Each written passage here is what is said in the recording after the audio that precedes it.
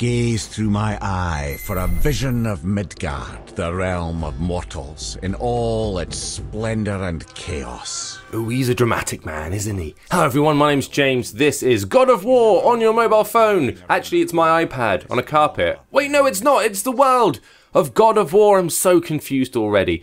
This is God of War MIRMIR'S Vision, which is, for all intents and purposes, an interactive map.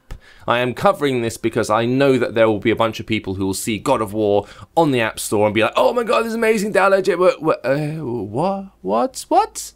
And this is what this is here to explain. A turtle, it's a pretty turtle, look at him. So it's an AR app. If you have an AR compatible phone, then you can stand up, point it at a table or a floor or an object, and boom, the map appears. What I've just done there is press a button, bringing up icons, and I can zoom in on the icons, give them a wee tap. Legend tells of a giant stonemason who fell here. There you go, a little bit of backstory about Tharma's corpse. It's an interactive glossary. You can check out the locations in the new God of War game. You can find out little bits of information regarding the different areas and the different characters and landmarks you encountered. I can pinch to zoom, just like with Google Maps, only it's invisible and not real. You can get right down close, right in amongst all the landscapes and whatnot, which is quite nice and novel, but it's nothing beyond that. It's not a game, it's just a map.